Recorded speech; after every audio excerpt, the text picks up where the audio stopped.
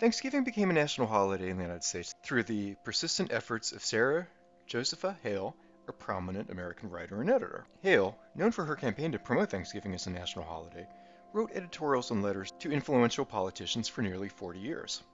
She believed that a national day of Thanksgiving could help unify the nation in the midst of the sectional tensions and promote a sense of national identity.